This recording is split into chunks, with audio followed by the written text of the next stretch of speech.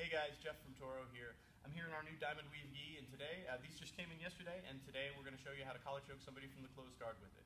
This is one of my favorite techniques. It's very high percentage, very low risk, allows us to stay safe while attacking our opponent. I'm here with JC, and we're going to show you how to do this from the closed guard. I always like to have the closed guard if I can. It enables me a lot more control over my partner. I can pull him with my legs, I can keep his posture broken, I can stop him from attacking me more so than if my guard is open. So what I like to do is stay safe while making sure only I can initiate offense against my opponent. And that's why I like the collar choke from the closed guard. First, I need to open his lapels, start playing with his lapels. The grip is the most important part of this technique, and setting it is crucial. So what I'm going to do is I'm going to rip his gi open and then push it back. That creates a space for me to stick my hand in. I'm reaching all the way back for the tag. So I open, push back, reach in. But I'm not going to close my hand just yet. Notice how my thumb stays a little open.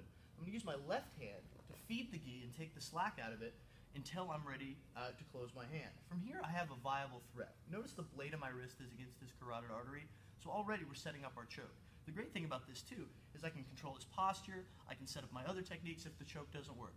But today we're going to set up our palm up, palm down collar choke. The traditional way to do this is palm up, which is a more powerful way, but I find it's a little harder to get, at least for me. So to catch my palm up, palm down collar choke, I'm going to stick my hand against my belly, and I'm going to move my body this way. This gives me the correct angle to grab for the top of his gi. All I'm going to do is grab for the scruff of his gi where it bunches up by his shoulder.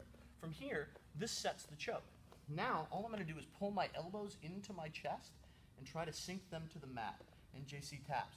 Now, this is a blood choke, and so what's kind of great about it is it might happen slowly at first if you don't have it deep enough, but just hold this choke.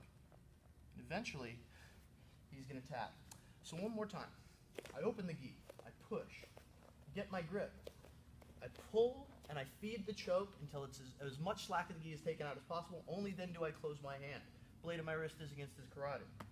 Palm comes to my belly, move my body. This prevents him from trying to defend the choke, and I grab at the scruff of the gi. From here, both of my blades of my wrists are against his carotids. I pull as if my elbows are going to the mat, and he taps. Thanks a lot for watching, guys. I'm Jeff from Toro. Check out our new gi. It just came out yesterday.